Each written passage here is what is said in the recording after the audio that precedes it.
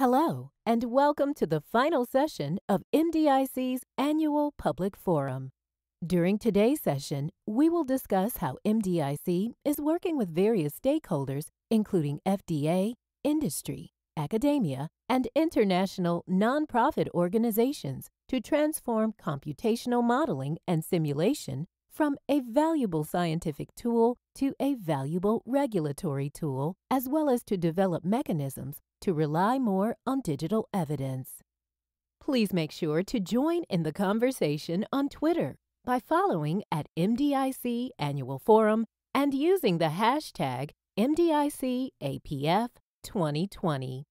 Now, please welcome session moderator Randy Shiestl, Vice President of R&D Global Technology at Boston Scientific. Welcome to the Medical Device Innovation Consortium Annual Public Forum session on computational modeling and simulation. This session will be recorded and posted on the MDIC website. Our panelists today will include myself, Randy Shiestl, two representatives from FDA, Dr. Tina Morrison and Dr. Pras Pathmanathan, Dr. Steve Levine, and Dr. Marcus Reiterer. Let me introduce each of our panelists and provide a short overview of MDIC and our upcoming plans.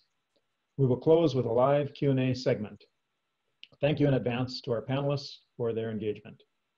I am Randy Shiestl and serve as Vice President of Global Technology and Services at Boston Scientific and as board member of both MDIC and Avicenna. Our Modeling and Simulation Center of Excellence at Boston Scientific is part of my organization. Dr. Tina Morrison is Deputy Director, Division of Applied Mechanics in the Office of Science and Engineering Laboratories at FDA. Dr. Morrison chairs the FDA Modeling and Simulation Group. Dr. Pras Pathmanathan holds the position of Scientist for the Program on Credibility of Computational Models, also in the Office of Science and Engineering Laboratories at FDA. He is co-founder and co-chair of the FDA Modeling and Simulation Working Group. Dr. Stephen Levine is Senior Director for Virtual Heart Modeling and Executive Director of the Living Heart Project at Dassault Systèmes. He is co-PI of the in silico clinical trial titled Enrichment. Dr. Marcus Reiterer is Distinguished Scientist and Technical Fellow in Strategy and Scientific Operations at Medtronic.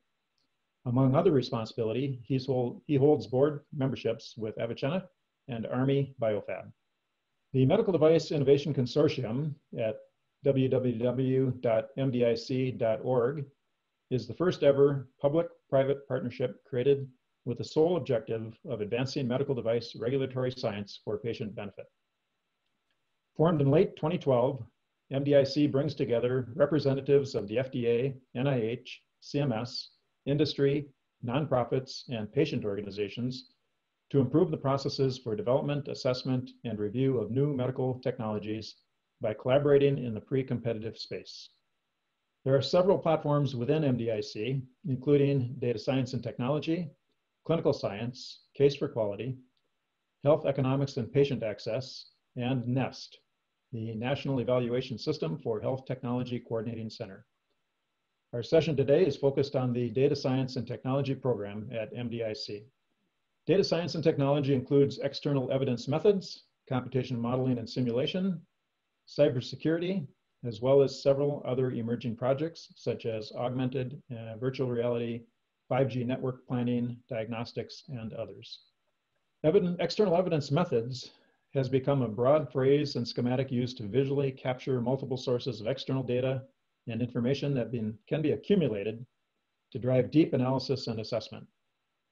Real-world data, real-world evidence, and clinical data, and the use of computational modeling and simulation creates a broad spectrum of potential data sources. MDIC will conduct a survey on computational modeling and simulation in the upcoming months. The purpose of the survey is to gather input to refresh our 5-year strategic roadmap for computational modeling and simulation. This program is built on the foundation of validation requirements demonstrating regulatory grade simulation results. The resulting roadmap will chart the course to realize computational modeling, vision of quick and predictable access to innovative technologies enabled by modeling and simulation evidence. Advancing patient care continues to be our primary motivation. In addition, MDIC is partnering with FDA in pursuit of our common goal to establish top 10 considerations for good simulation practices. Through this survey, we hope to gather stakeholder feedback to capture best practices and guide the use of modeling and simulation in health technologies. Survey results will support an ongoing discussion at MDIC regarding the 5-year strategic plan for modeling and simulation at MDIC. As done with the prior survey, compiled data will be published and disseminated through multiple forums. As we begin the survey, we will collect some basic participant information. However, all responses will be anonymous. Some may find themselves in the final category of awareness, but not yet developing computational capabilities or tools. Others may be experts in the field. We all face obstacles in our daily work, and knowing which constraints impact our industry most will help us to put an action plan in place for continuous improvement. The obstacles we identified in the prior survey more than 5 years ago are likely not the same as those we face today. Certainly, global regulatory acceptance of modeling data is much more open and is fast becoming an expectation on submissions for device approval. We all measure success somewhat differently, and therefore we need to understand the various perspectives companies and agencies take as they assess value. All are interested in improved device quality and performance, as well as speed to market. Let us know how you measure success to drive further adoption of modeling and simulation. Our global computation modeling and simulation community has made strong progress in recent years to advance the science and adoption of modeling and simulation. Regulators are on board and in fact pushing for increased use of modeling and simulation to bring new technology and devices to market with safety, effectiveness, and speed. Benefits have resulted on multiple fronts from design to approval, full-scale manufacturability, and long-term sustainability. Moving forward, the opportunity for additional research and implementation of computation modeling and simulation is unlimited. One day we will do more modeling than testing or trials in our industry, leading to further benefits for our clinicians, physicians, and patients. Thank you for joining today's session. Next, you will hear from Dr. Tina Morrison, FDA. Thank you, Randy, for the introduction. We are excited to introduce you all to CDRH's new program on the Credibility Assessment of Computational Modeling Regulatory Science Program. At CDRH, patients are at the heart of what we do. We aim to give patients in the U.S. access to high-quality, safe, and effective medical devices of public health importance first in the world. This vision drives the work that we do. In fact, over the last 5 years or so, CDRH has been extraordinarily busy implementing initiatives to help achieve our vision of a patient-centered total product lifecycle approach, where we can optimize the benefit-risk trade-offs for patients. As you can see on the slide, there are several programs underway. Those include an emphasis on evidence generation, which includes data generation from modeling and simulation, developing methodologies for pre- and post-market balanced decision-making, and importantly, the science of patient input, many of which Randy mentioned during his introductory remarks. Of particular relevance are the Digital Health and Pre-Certification Program, which has really helped to shape our thinking around a possible future state for how we at CDRH evaluate medical devices. The Pre-Certification Program has established appraisal metrics to help assess software as a medical device, including those with modeling and simulation, to offer more flexibility, timely, and efficient review based and driven by quality. The Case for Quality program, which is being led by CDRH and is also an MDIC work stream, this program is intended to help the FDA identify device manufacturers that consistently produce high-quality medical devices. CDRH has been encouraging the implementation of quality in all aspects of the total product lifecycle, and we are heeding our own encouragement. Over the last 18 months, CDRH has undergone a massive reorganization where we've changed the structure of CDRH, but not our important regulatory function. The new structure is based on the total product lifecycle evaluation, and our staff are no longer siloed between pre-market and post-market evaluation. Along those lines, we've been embracing digital transformation. We are considering important ways that we can harness technology to do our jobs more robustly, more efficiently, and more expeditiously. So take for a moment the concept of a digitally integrated total product lifecycle model. The idea here is that we'd have continuous visibility and insight into the manufacturer, the product, and industry performance. And this would allow for real-time characterization of product failure modes and risks using real-world performance data. And we can assess active, relevant risks by monitoring performance changes. We can shift the FDA engagement earlier in the lifecycle process to improve design quality and have visibility in other parts of the ecosystem, as compared to our current state today, where most of our engagement is at the end when manufacturers are ready to enter the market. With that, imagine a data-driven FDA oversight. I hope many of you have seen the Iron Man films, where with Jarvis, the smart computer that helps the Iron Man have access to all the information that he needs at any given time to make important life-saving decisions. Imagine how these tools like modeling and simulation could enhance the review process and the review experience throughout the total product lifecycle. One in which we say goodbye to PDFs and thumb drives and move to a system where data can be analyzed and reviewed, where real-world performance can drive relevant and better insights into product characterization. This is the future we're aiming for, and simulation is going to be a key part of this future, the future state for CDRH and the medical device ecosystem. But how are we going to get there is one of the key aspects of the computational modeling workstream, alongside the other important workstreams that you've already heard about.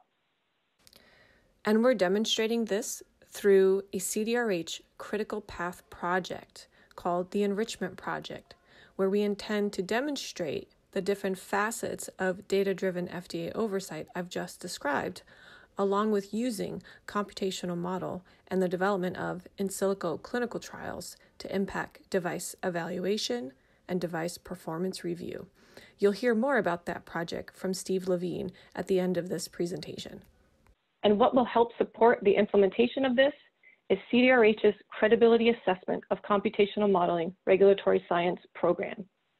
We recognize there is not a one-size-fits-all approach for modeling and simulation applications. So we've geared our thinking towards the good simulation practices, as you heard Randy mention. And we're thinking about appraisal metrics now for how we can evaluate the use of simulation in a myriad of possibilities that I've just described and that you'll hear more about. So to tell you more about that program is the program coordinator, Dr. Pras Padmanathan. Thank you, Tina, and thank you, MDIC, for this invitation to talk about the Credibility of Computational Models program at OCEL, OCEL being the Office of Science and Engineering Laboratories, the research arm of CDRH. So as an introduction, let's think about how the traditional types of evidence that have been used in regulatory submissions for medical devices, typically bench testing, data, animal testing, clinical trials, and recently in the last few decades, computational model-generated evidence has been used to test devices virtually. But the use of computational modeling is more than just modeling the device. Now there's various different ways that computational models are used in medical device applications. And this slide tries to kind of overview the different approaches that can be taken. So on one hand, it's possible to model just the device, and that can be used to do virtual testing of a device and reduce or eliminate benchtop testing. But it's also possible to model per patients, and therefore it's possible to model how a virtual device interacts in virtual patients, and that can be used to improve the type of testing that can be done in simulation. The third application area is where the patient is modeled, only the patient is modeled, and that is where the model actually is part of a device or is the device itself, such as software as a medical device. So in this case, the model is not of a patient that's of a subject that's generated by academia. The model is of you. There's a fundamental question here. When can the models be trusted? That's a question that's highly relevant to CDRH, and it's something that we've been thinking about for a while. So OCEL has been a leader in this emerging field of credibility of computational modeling for medical devices in the last 10 years. Credibility is defined as the trust based on all available evidence in the predictive capability of a computational model. So basically, how reliable is a computational model? This is clearly a crucial question that needs to be addressed, and we need best practices and methods and tools for addressing this question, both for industry for demonstrating the credibility of their computational models and for FDA for evaluating that evidence. So OCEL scientists have collaborated with scientists across industry on the development of the ASME BNB40 standard. That's a standard that came out in 2018. It's the first standard that covers the credibility of computational for modeling for medical devices across the scope of all types of modeling that can be done for medical devices. And that was a really major milestone for the community, I believe, 2 years ago. OCEL has also been publishing the results of research science related to credibility of computational models. We've done research projects related to validation of specific models, uncertainty quantification, developing general assessment frameworks and tools and best practices. And it's exciting that our research has now been formalized into a regulatory science program. So OCEL is in the process over this last year of transitioning to about 20 or so formal regulatory science programs across a wide range of areas. And you can see some of these listed on this slide, things like artificial intelligence, human-device interaction, AR, VR, nanotechnology, patient monitoring, post-market, lots of major areas of importance right now. And credibility of computational modeling is one of our programs. So the first thing that we did in the development of this program is to try and identify current credibility-related regulatory gaps that are inhibiting the use of modeling and simulation right now in medical device regulatory submissions. So these were developed through internal conversations. We also drew from the CDRH Regulatory Science Priorities document for 2020, which is a public document, and that includes an entire section on how modeling and simulation, advancing modeling and simulation is a regulatory science priority for CDRH. I've listed some of the gaps on the right-hand side, just to briefly talk about a few of them. Unknown or low credibility of existing models, certainly unknown credibility of existing models is one of the gaps, and these gaps are meant to provide motivation for the goals that I'll talk about, for the program goals that I'll talk about in the next few slides. One of the gaps is lack of established good simulation practice or best practices, and Marcus Reiter will talk more about the community's effort to start to develop good simulation practices later on in this session. We need more credibility assessment examples so that everyone has examples that they can follow, and there's some kind of uniformity in how credibility is demonstrated. We have this fundamental subjective final assessment that needs to be made at the end, so we need more guidance on how that can be done. And there's a lack of information on how modeling and simulation is used in regulatory submissions at the moment, which I'll talk about momentarily. So we have 4 high-level program goals and some more specific goals that I'm not going to talk about. I'm only going to talk about these high-level goals, and we're currently developing this is all still in development. So this is one of the first few times that these goals of this program have been presented. The first goal is the development of cross-cutting credibility assessment frameworks, standards, and guidances. So products that are relevant to multiple modeling disciplines and multiple clinical specialties. One thing that we're trying to do is, one thing that we are doing right now is developing guidance on the use of BNB40 in regulatory submissions. This will be a kind of sister document to the BNB40 standard and will hopefully be available for public comment sometime in the nearest future, and will provide guidance on how to use the BNB40 standard in the different types of regulatory submissions across the different application areas for medical devices that I mentioned earlier on. Another part of this goal is to do scientific research proposing, demonstrating, or evaluating assessment frameworks, and that research will can be used in the development of things like future guidances and standards covering more advanced topics such as in silico clinical trials, because this is an evolving area. also perhaps in the revision of the Levine V40 standard and the development of good simulation practices, which will be something that's going to be continually worked on, hopefully over the next 5 to 10 years. The second high-level program goal is performing and supporting domain-specific research related to credibility of computational models.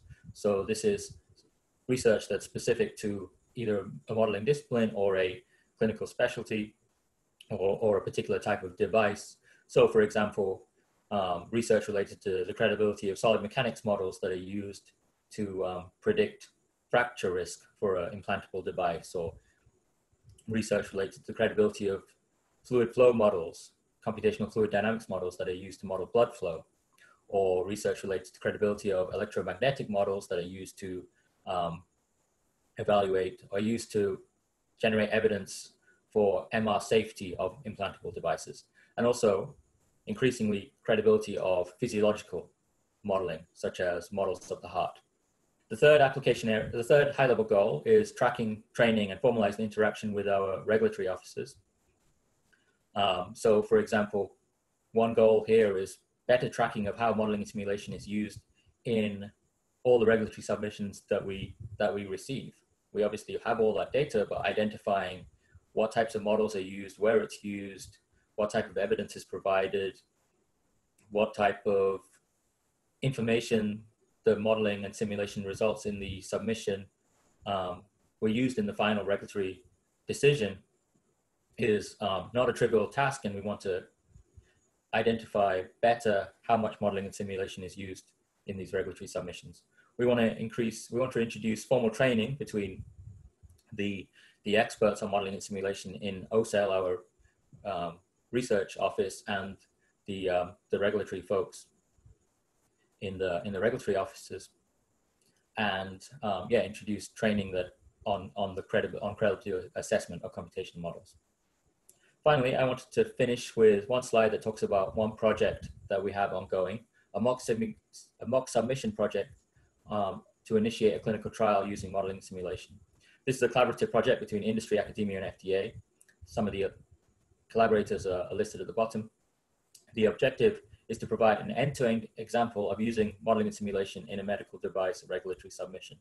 The device that was chosen was an inferior vena cava filter, a device for basically trapping blood clots before they reach the lungs.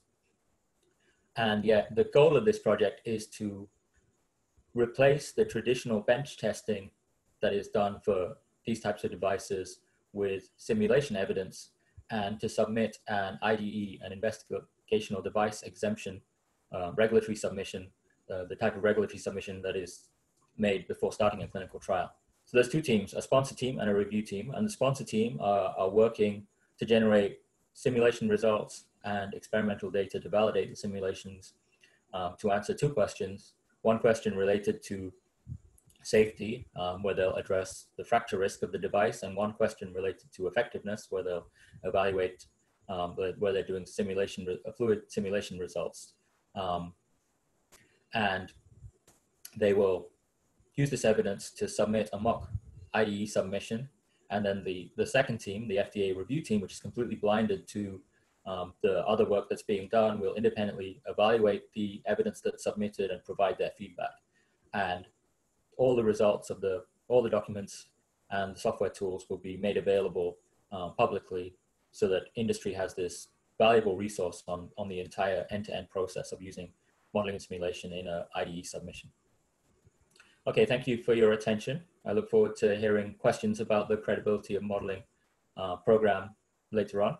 And I'd now like to pass it on to Steve Levine, who will talk about the Living Heart Project and the Enrichment Trial Project. Thanks, Praz. My name is Steve Levine, and I lead the virtual human modeling at Dassault Systèmes. I want to thank Randy and the team at MDIC for hosting this event and allowing me to participate.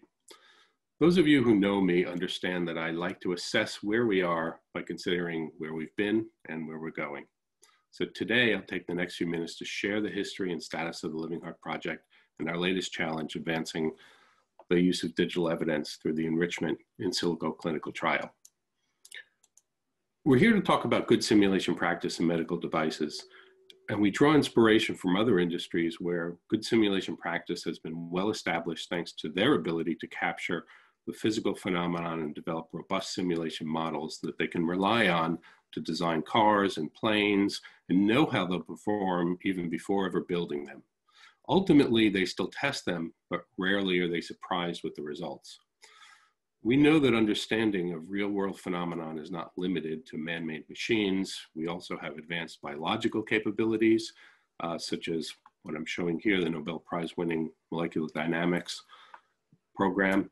And it begs the question, what's the reason we're far behind adopting these tools for the development and testing of medical devices?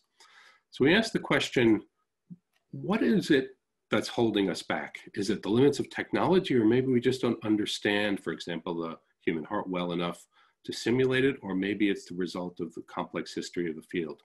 If you think about the massive amount of research and clinical data that's collected on the human heart, it's spread out all over all of these different organizations in research, engineering, clinical practitioners who understand the behavior, and of course the regulatory agencies. So the idea behind the Living Heart Project was to see if we could bring all these people together to work on the same representation of the human heart, to see if we knew enough, if we assembled all the pieces together, do we know enough to actually simulate a human heart? So we set out to build a complete multi-scale, multi-physics model of the heart. We began with the organ level to build an entire human heart, assembling representatives from all four of these communities, researchers, experts from the clinical field, the medical device industry, and of course, fortunate to have the FDA and the MDIC join from the start. And very quickly, we found that actually when we put together the pieces that we all knew, the expertise that we had in our domains, we actually had the ability to model the entire human heart. So now the living heart is actually a complete multi-physics model. In fact, it's two models, an electrical model that models the electrical system of the heart, coupled to a physical model of the structural response. So you can introduce, for example, electrical abnormalities such as heart block or arrhythmias, and then you can see the response on the muscle tissue. You can see the blood flow referring to it. And then, of course, you can introduce disease and then design tools, devices to actually cure those diseases, optimizing them inside a complete human heart, understanding the impact, not just on the local area that your device is affecting, but the entire system that the heart behaves in. And that really is essential to understanding the full device performance. Unfortunately, I don't have time today to describe the dozens of use cases the Living Heart members have developed over the past 5 years. But the amazing thing about it is all of these different applications across all of the different domains that you might be interested in all begin with the same reference heart model. They've been able to adapt that model to reflect the specific disease or specific patient of interest, and then share those results back with everyone else in the project. And not just share them conceptually, but actually specifically so that that information is immediately usable. So if someone is, for example, doing a very focused test on, say, a valve, that can be tested by another member to see if it works appropriately under their electrical system defect. In this way, the results make the model much more mature, more quickly, and with each test, it brings us closer to a true reflection of the real world. And we hope over time, it just keeps getting closer and closer. In fact, the Living Heart community, now having, instead of just a piece of the puzzle, having an entire human heart model out of the box, have been able to extend the model for drug interactions, 3D printing, training, use for artificial intelligence. We encourage our members, who you can see the growth over time over the past 5 years. The team has really grown steadily over time. We're very fortunate to have an open project, so the data is shared throughout the world. We're in 24 countries now. We encourage people to publish. Here you see a list of some of the publications, and this is all available on our website with some videos, etc. 3ds.com/heart. I encourage you to go check it out to learn more. Now, the first regulatory work we actually started was back in 2015 when we were approached by the Association of Advancement for Medical Instrumentation, AMI, who were working on trying to devise a suitable clinical trial to measure the intracardial forces to establish a standard for durability of leads placed inside the heart.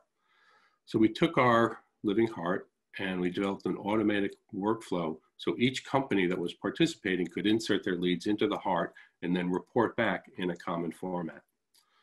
We could then take that procedure, run an in silico clinical trial to determine all of the factors that would impact the lead fracture and identify exactly what would happen.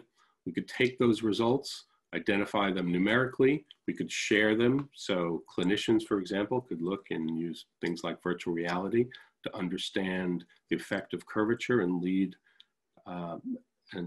placement on the actual results. And that allowed them to reduce the clinical trial. I later learned that this is a process called enrichment, established technique accepted by the FDA to increase the study power by reducing the population to either a high-risk group or likely responders.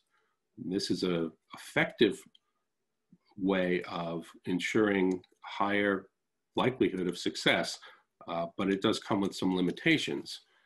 For example, by narrowing the population to increase your chance of success, you often have to minimize the indications, which ultimately results in reduced patient benefit and, of course, reduced market opportunity for the final product. So we wondered, could we enrich a trial using virtual patients and thereby determining the maximum population possible, and therefore maximizing the indications and still increasing the chance of success. So we got together with our colleagues at the FDA to attempt to redefine the enrichment paradigm using virtual patients derived from the living heart in an in silico clinical trial. With this approach, we can include the entire breadth of potential patients, i.e. virtually, maximizing the indications and trial power, but still minimizing the actual clinical trial population and risk of failure and cost. You saw that Ironman symbol, as Tina, my co-PI in the project, mentioned. We're actually inspired by the center director, Jeff Shuren, who you see here was instrumental in helping us formulate the project. He made his opinion very clear, his expectations of the project, when he said at the kickoff, the way we do business is kind of out of date. It's time to change, and it's time to change the world. So with that inspiration, we've been pretty busy. We've formed 3 advisory councils. We've outlined 6 execution teams, also a communications body partnering with the MDIC, and also leveraging the 140 members of 140 organizations in the Living Heart Project. And ultimately, we'll deliver a playbook outlining everything we've learned and the best practice that we think companies can use to have this new regulatory process of the future. To ensure our work has a high industrial impact, we decided to focus on the mitral valve repair device. It's a massive technical challenge requiring high quality parametric mitral valve models that can represent not just the disease, but an entire population in sufficient accuracy, hopefully to be accepted by the regulatory review group as digital evidence in place as surrogates for actual clinical evidence. We have a 50-person subgroup. The Living Heart Project has been very beneficial, and they'll help us build that model. With that, I'd like to turn it over to Marcus Reiterer, and he'll share his work that he's been doing with our peers in Europe and with the Avicenna Alliance. Thank you. Yeah, thank you, Steve, for your words. And now I'm taking over for the last presentation of today. I'm Marcus Reiterer. I work as a distinguished scientist at Medtronic, and today I'm representing the Avicenna Alliance. I've been a member of the board since its inception about 5 years ago, and I've also been leading the international working group. The Avicenna Alliance is a global organization that brings together healthcare stakeholders of all different kinds, with the goal of making in silico medicine standard in practice in healthcare. And we are looking at medical devices, the pharmaceutical industry, and clinical practice in general. Through a collaborative ecosystem with patients, clinicians, academics, industry representatives, policymakers, and regulators and payers, we are trying to advance the acceptance of in silico evidence in the clinical practice, but also in the regulatory approval process. The Avicenna Alliance was founded by the request of the European Commission to establish a partnership between healthcare industries and researchers. The Alliance has its origin in the Virtual Physiological Human Initiative, which is a center of excellence in the research on computer modeling and simulation applied to healthcare and human physiology. And the second origin of the Alliance is the Avicenna project, which developed a roadmap for in silico medicine. And the key objective of the Alliance is addressing barriers for the global adoption of computational regulatory evidence and also to overcome these barriers. In order to successfully use computer modeling as regulatory evidence, you primarily need two things. You need a legal framework that allows you to use computational evidence, such as the 21st Century Cures Act in the United States. And you need a meaningful and agreed upon guidance for model credibility assessment. And that's the reason why we are interested in the development of good simulation practice.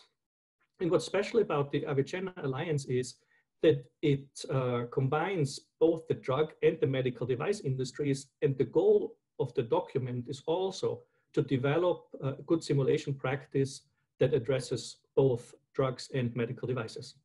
I would like to mention here Luca Emili, who is the CEO of In Silico Trials Technologies, who is the chair of the Avicenna GSP task force, and he is coordinating our activities. Let me take a moment to talk about the motivation. Why are we doing this? A clinical trial is designed following good clinical practice standard. But how do we design in silico trials? Progress towards formal adoption of computer modeling and simulation for regulatory approval in recent years was made, and many crucial documents have been published. Although many are extremely interested, there are still a couple of open questions which lead to uncertainty about the potential benefits. People are unsure about applicable reference documents, and they don't know who to contact if they have an issue. This is specifically true for non-FDA related submissions. In the FDA, it's more mature than in other regions of the world. So consequently, many companies, both small and large, are reluctant to adopt computer modeling and simulation for regulatory approvals. And we think that with the generation and the publication of good clinical practice standard, we can overcome that barrier, reduce the uncertainty, and that will lead to a greater adoption of the technology.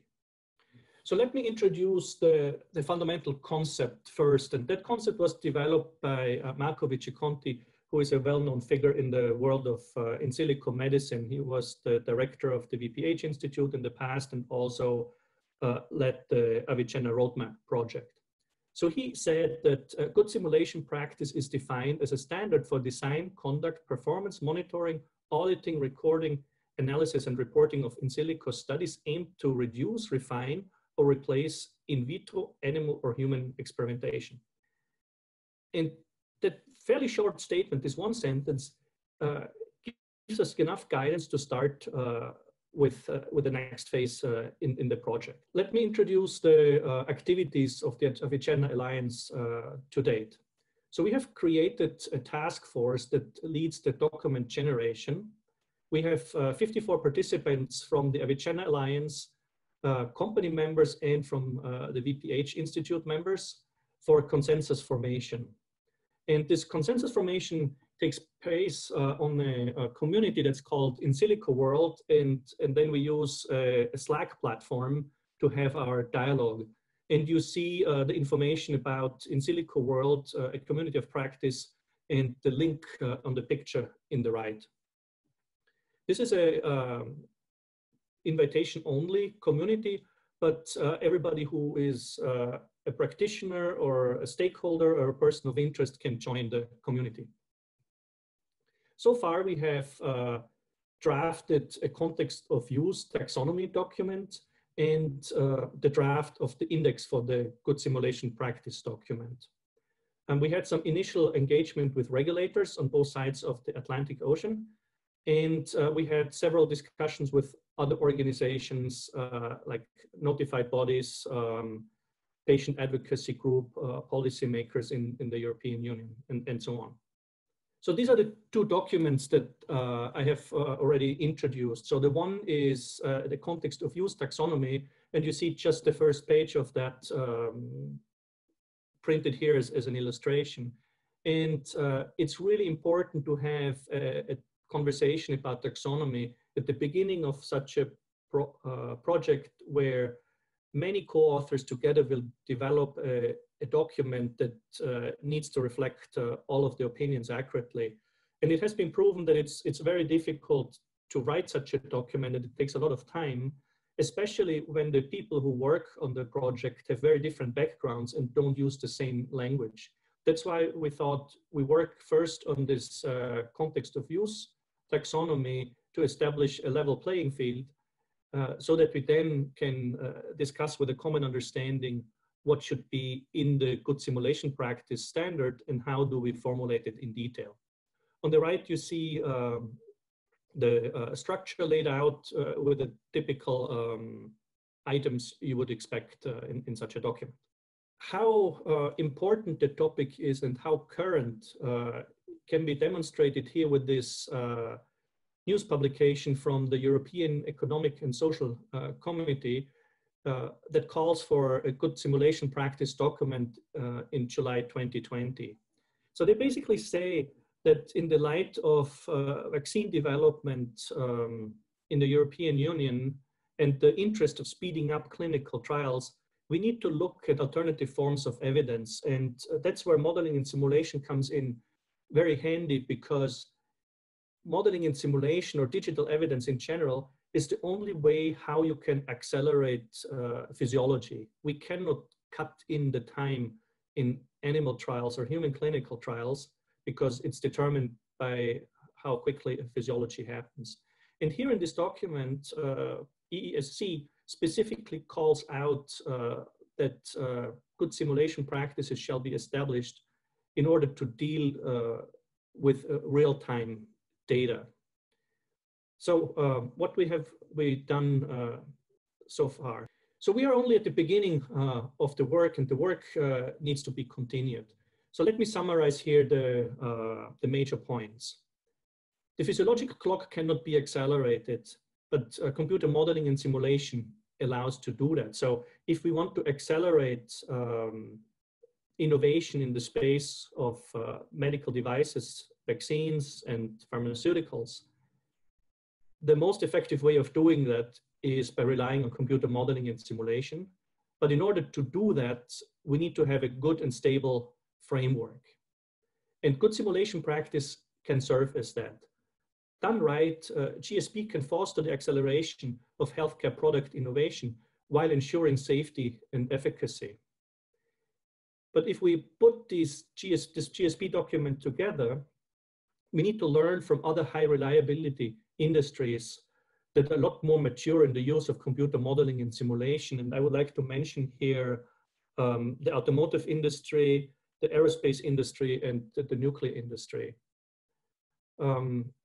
They all are highly regulated and have a long history in using computer models, let's say, for crash tests or reliability assessments for nuclear power plants. To get the GSP right, we need to conduct a rigorous and multi-stakeholder voice of customer to gain broad consensus. And this is really important to ensure that we have effective and meaningful regulation at the end of the day. And what is particularly difficult here is to find the right balance between rigor and practicality. And we should never forget that most other forms of evidence that we collect are also models of reality with its restrictions. Computer modeling and simulation has one set of restrictions. Benchtop tests, animal trials, and clinical trials have other set of restrictions. And I think if we combine all the different forms of evidence, we can provide the best healthcare in a reasonable time frame to the patients who are needing the care. So finally, I'd like to invite experts and stakeholders to participate on in silico world in our consensus process. So that concludes the presentations for today, and we'll continue with our Q&A session. And you can submit questions to the Q&A by pressing the Q&A icon on your screen. Thank you very much. Thank you for joining us this summer for MDIC's annual public forum. This concludes our virtual series. Visit apf.mdic.org to revisit the entire series.